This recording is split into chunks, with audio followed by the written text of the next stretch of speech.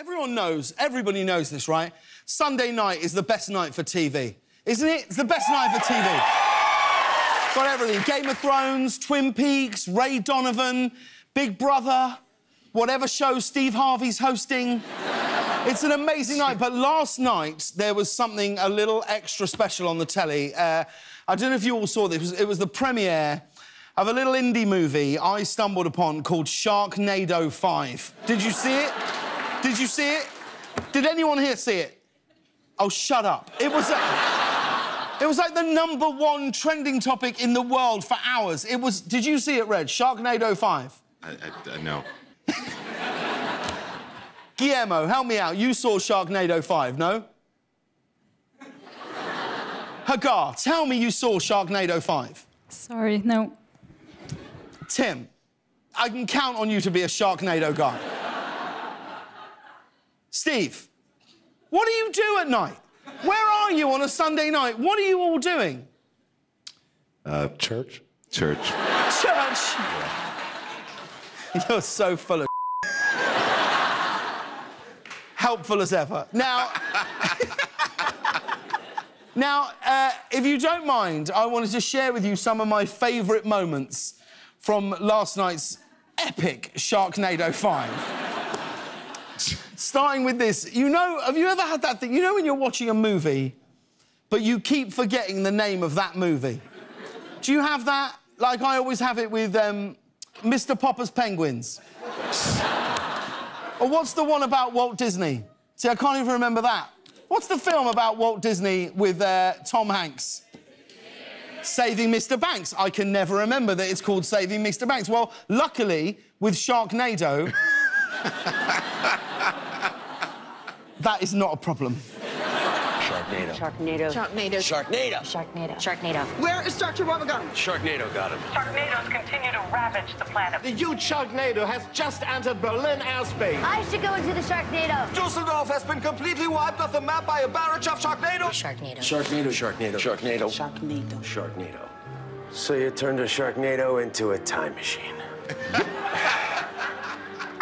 Best show ever. If anyone was watching last night playing that game where you drink a shot every time you hear a word and that word was Sharknado, those people would be dead right now. Now, I'm going to cut to the chase. I'm going to be honest with you. Truth be told, I've never seen the previous Sharknados. I haven't seen 1 through 4. So I was confused throughout Sharknado 5. The only person who seemed more confused by this film than me was one of its stars, Tara Reid. Sid, where are you? Where are we? Where are we going? What's Vega? What is she doing? April, take this. Why? You gotta use that as a propeller. We have to draw Gil Sharknado closer to us so we can get into it. I'm a lot of things, Finn, but I'm not a human helicopter.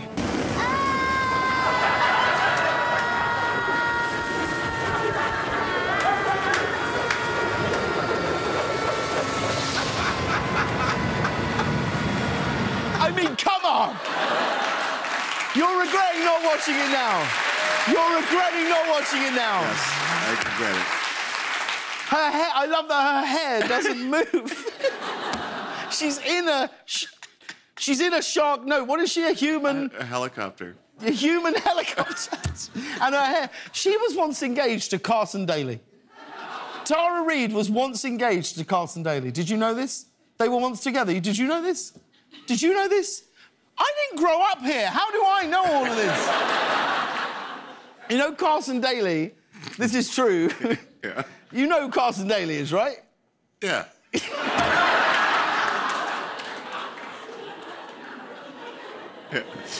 He used to do MTV, like TRL and all that. That was when I saw you. He has got a tattoo. He got a tattoo. I don't know if this is Tara Reid or not. He's got a tattoo of one of his ex-girlfriends, I think on his leg. He, like, got her name tattooed, and then they broke up, so he had to cover it up. And he changed the tattoo, changed the ex's name into a crab claw coming out of a pocket knife. It's 100% true. Is there... have we got a photo of it? Look at that.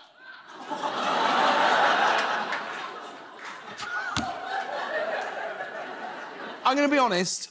this movie was tough to watch, Sharknado 5. Not for the reasons that you're laughing. It was tough to watch because of how homesick it made me.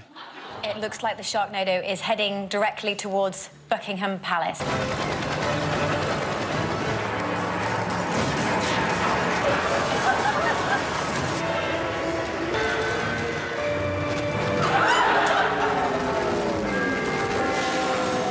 Even with the Sharknado, that is a gorgeous day in London.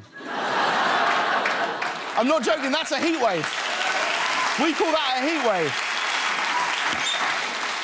Speaking of London, I don't know which is less believable, the city getting demolished by a shark-infested tornado or American Idol runner-up Clay Aiken's British accent. The shepherds.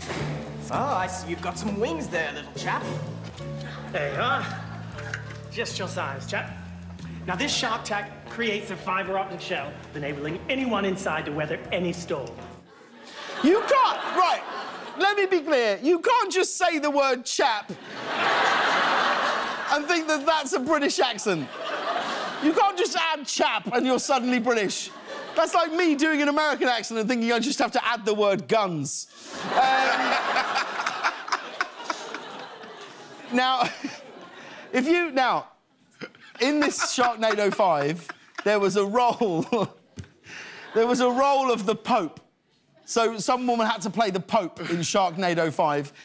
Reg, if you were looking for an actor to play the Pope, who would you get?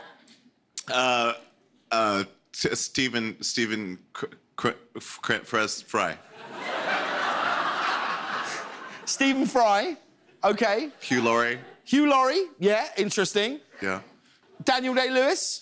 Absolutely. Be a good Pope. Mark Rylance. Michael Gambon. Michael Gambon, wonderful Pope. No. Sharknado overlooked all of those people. And they went with the model Fabio.